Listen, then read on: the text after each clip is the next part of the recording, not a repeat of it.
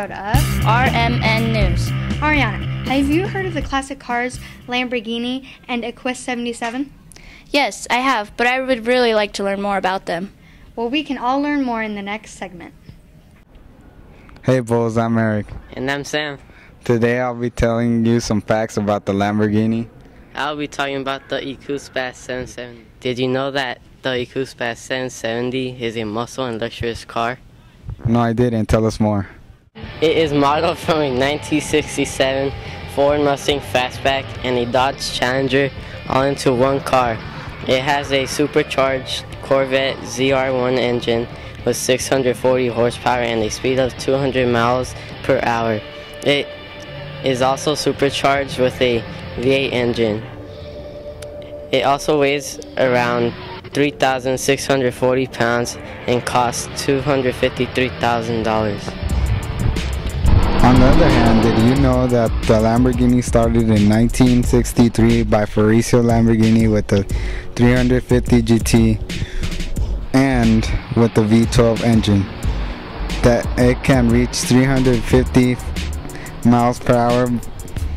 By 1964, the company Lamborghini was already competing with Ferrari and Maserati. In 2013 and 14, he came up with the Lamborghini Veneno with a V12 engine with speeds up to 221 miles per hour and can go 0 to 60 in 2.8 seconds. That was very interesting, and I really liked hearing about the Lamborghini. Ariana, have you ever heard of the movie BlackFish? Yes, and it's very troubling. Would you mind giving me some more information? It is about how SeaWorld treats their killer whales. I don't know anything more, but we will get caught up on it in our next segment. Everybody loves Shamu, the 6-ton killer whale trained to do tricks for the whole crowd. Recently, a troubling documentary called BlackFish raises question on whether it's ethical to take these orcas from the wild. BlackFish claims that SeaWorld captures orcas and drives them mad in captivity, which caused the death of one of their trainers.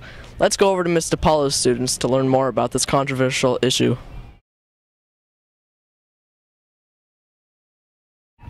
What is the message of BlackFish? Well, I think the message of BlackFish was really like keeping orcas in captivity, and I think they were trying to tell us that it's better to keep them in the wild because it could cause them damage, it could endanger them and maybe kill them, and it hurts people too. So they're like the trainers, there's many accidents. They were trying to show us that it's better to keep them in the wild than captivity. The message of BlackFish, I think, is that SeaWorld can be fun and educational, but there's negative things about it that no one ever knew. What is your opinion on BlackFish? My opinion on BlackFish is that I think they're wrong because they're blaming the orcas for attacking the trainers, but that's actually the trainers' fault because orcas are meant to be in the wild, and the trainers, they pick that job. No one makes them work there, so it's their fault. They should already know. Once every day they go to work, they should already know. Oh, I have to be careful, you know. So it's the trainers' fault, not the orcas. Well, my opinion is that it's bad keeping the whales and mammals in captivity. But then the good thing is that they're saving endangered species once in a while, and yeah, that's what I think. How does BlackFish affect the city of San Diego? If tourists came from like other states and they saw that documentary, they might think that SeaWorld's a negative place to go and visit because they might think that SeaWorld is hurting the animals and keeping them from the wild where they should be. I think it affects the city of San Diego in that, like, if they see the video, they might think that, like, the San Diego Zoo or any of the other parks are bad, and then many of the people won't, like, want to go over there, and many of the parks will lose money. When you look into their eyes, you know somebody is home. They're an animal that possesses great spiritual power, not to be meddled with.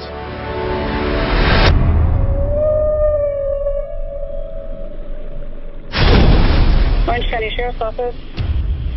We need SO to respond for a dead person at SeaWorld. A whale has eaten one of the trainers. Tilikum is the one that went after her. Dawn is the senior trainer here at Shamu Stadium. She captured what it means to be a SeaWorld trainer, that it made me realize what happened to her really could have happened to anyone. I've been expecting somebody to be killed by a Tilikum. We weren't told much about it, other than it was trainer error. It didn't just happen. It's not a singular event. You have to go back to understand this. The speedboat herded them in, and they could just pick out the young ones. This is the worst thing that I've ever done. When Tilikum arrived at SeaWorld, He was twice as large as the next animal. We stored these whales in what we call a module, which was 20 feet across and 30 feet deep, and the lights were all turned out. Probably led to what I think is a psychosis. All whales in captivity are all psychologically traumatized. It's not just Tilikum. If you were in a bathtub for 25 years, don't you think you'd get a little psychotic? Dawn would tell you that it was her mistake. They blamed her. It's just a bold-faced lie. I was just instructed to get rid of the tape. the industry has a vested interest in spinning these. That sells a lot of Shamu dolls. It sells a lot of tickets at the gate. There's no record of an orca doing any harm in the wild.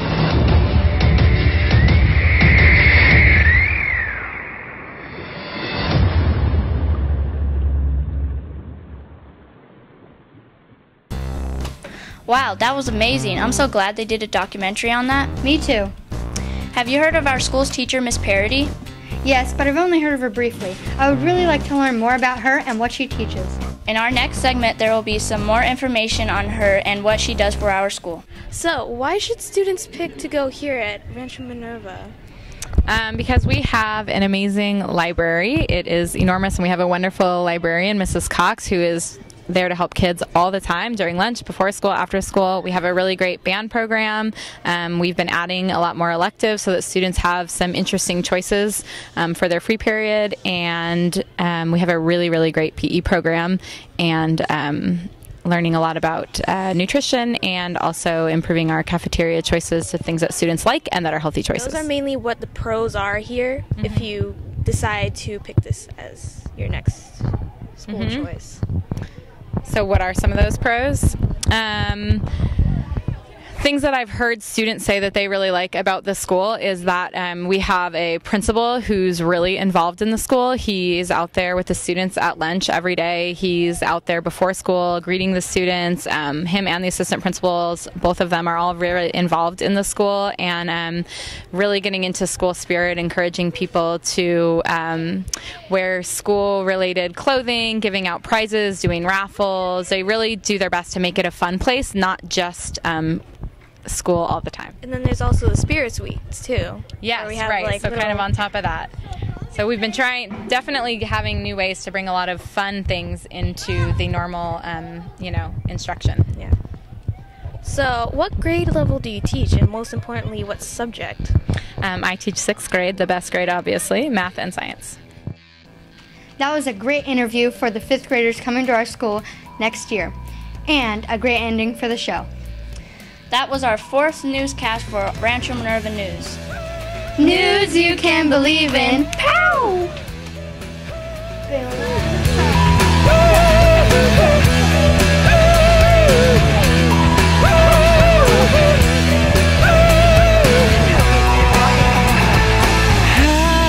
Higher in the sun, you shoot me from a gun. I need you to elevate me. The corner of your lips is the orbit of your hips. Eclipse, you elevate my soul. I've got no self-control. Been living like a mole now, going down excavation. I and I in the sky. You make me feel like I can fly so high. Elevation. Check it out, I'm spitting it hot. The stars